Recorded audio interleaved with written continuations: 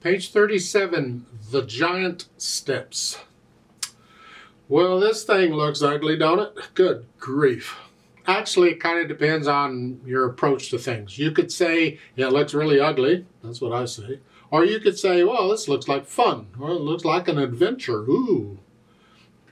I think it looks ugly, but we'll take it. You just take it one step at a time and you can figure it out, and we'll make it not so ugly is what we're after. So we're back in the key of C major, but we have accidentals in here. I see a bunch of E flats in places, so we have to deal with those. Okay, that's fine. We're going to use the same finger for the E flat as we would for the E natural. All right.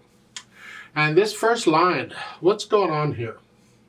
I'm kind of going to take both hands at the same time here because of the way this is written, it works out that way. The first note, the left hand's here, little finger, and the right hand is here. But you see in the third note, there's a note under it that says LH over. Well, LH stands for left hand, and over means over the right hand. So you're going to take the left hand over and play that C right here.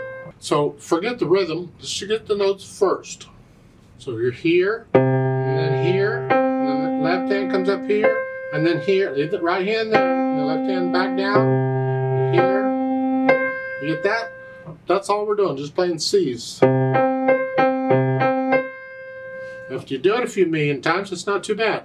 So that's it. That's what this, you have to pretty much memorize the first line because you got to look at the keyboard to see where you're going. But they're all C's, so it's easy to memorize the first two measures, huh? You don't have to go that fast, you take it your speed, but the point is you break it down and then it's not so bad. It's not, it looks ugly, but it really isn't that bad. You're just moving around quite a bit. Now the second line. Well, let's look. First off, one hand, your right hand's here, left hand's here, and you're playing the same note names in each hand. So you're here, here, and then E flats, here. Okay? Okay. And then in the second measure, you're up here. Just go up an octave. Because you get a treble clef in the bottom staff. You see they change clef signs on you? They can do that. They can change clef signs anytime, anywhere. They can do it in the middle of a measure. They can do it anytime they want. Good luck trying to keep up with them, because it's... So one of the things we should look at when we start learning a piece of music is what are the clef signs, because they won't always be treble and clef bass. It's just that for now they're going to be, so I don't bother with it. But they could be both treble clef. They could be both bass clef. Here, you get in the second line, second measure, both staves are treble clef. So the left hand's up here, so here. And then you see the bass clef again, so now the left hand goes back into bass clef. Well, the last line, the first two measures is like the beginning, it's the C's.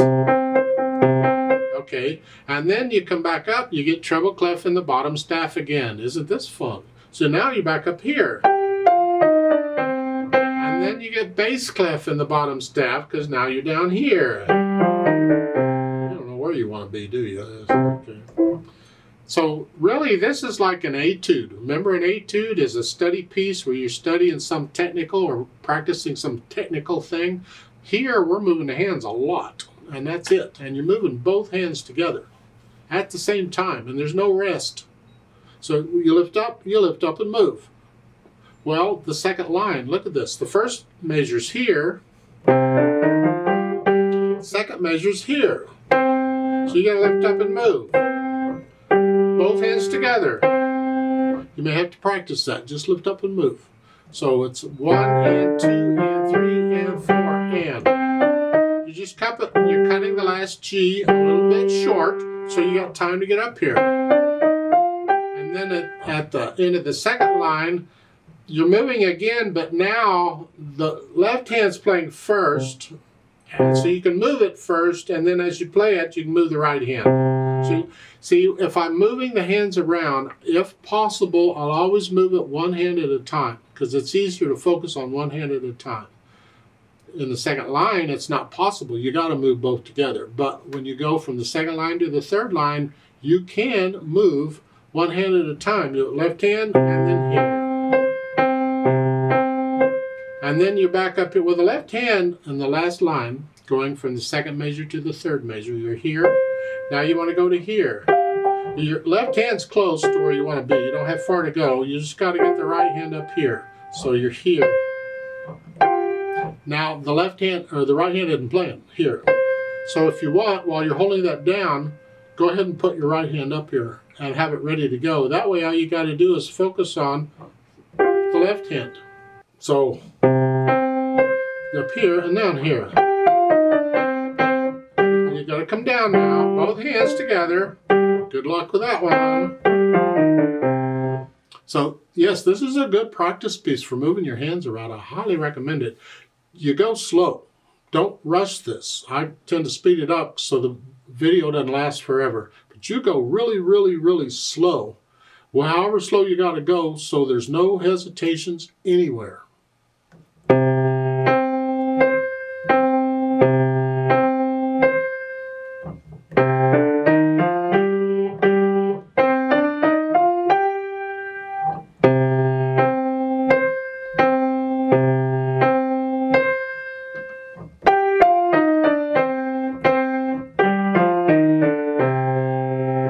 That's hard to do. It really is. I'm surprised they're giving you something this difficult this soon.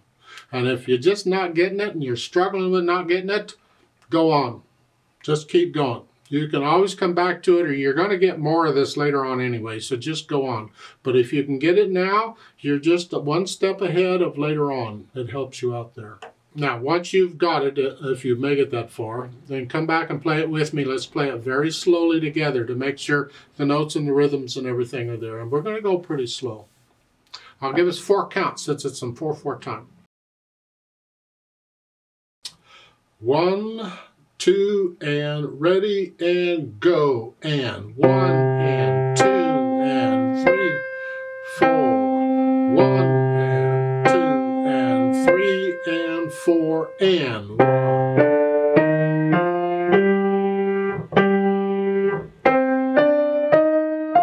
1, and 4, and.